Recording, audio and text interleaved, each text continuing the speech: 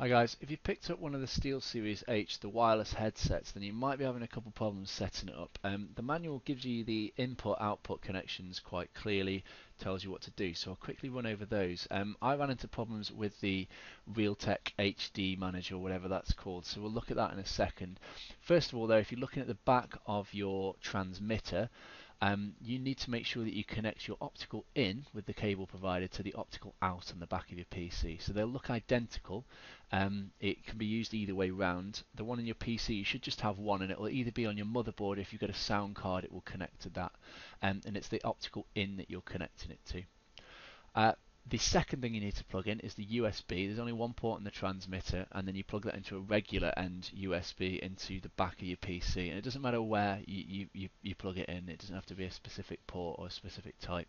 And that should start your download then for the drivers. And that can take a couple of minutes. I don't know if it's a big file or if it's a slow download, or a combination of both. But once that's installed, you can then go through to your menu on your PC and start to set it up, which I'll go through in a second. The other thing you need to set up is on your transmitter, you actually need to edit some of your settings on there to make sure it works. So reset it, which is in the options if you've already started to do anything. If you have started to do something, that's the quickest way. If you haven't, you just choose the setting that you're going to be using. So it'll come with PC, Xbox, PlayStation. If you're using the PC in this example, so select PC, and it will say what is your game audio input.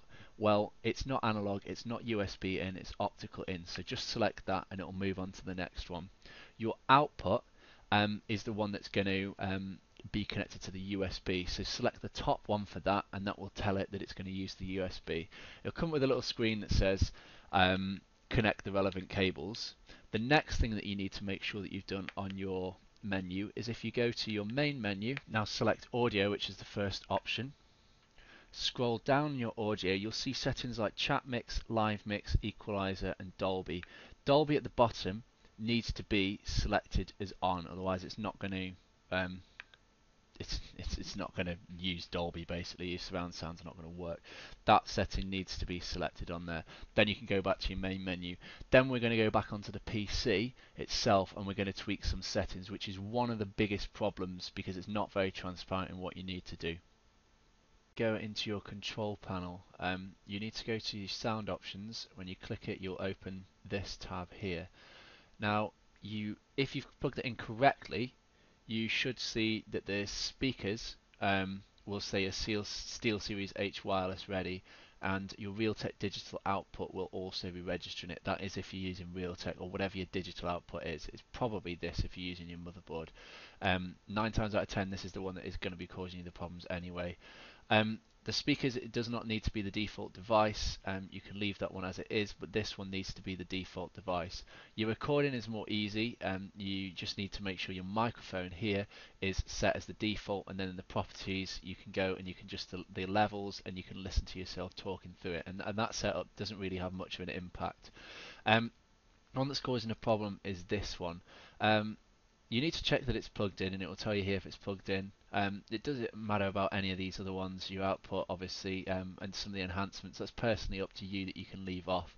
One thing you do need to make sure that you're doing though is checking that the settings that you've got will actually be compatible with your headset. Now, mine wasn't working at all to begin with, and it was kind of by blind luck that I stumbled and just checked this. Some of the options down here will produce either no sound or garbled sound through your headset, so you can have it on the maximum quality. I think there were just 2 of them that won't work properly, so what I'd recommend is playing some music through your headset and changing these and applying them just to see if they work. So this one definitely works with the SteelSeries H.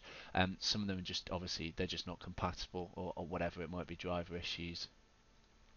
The other thing that you need to check as well is if you go into your sound manager, you're not playing it through the speakers.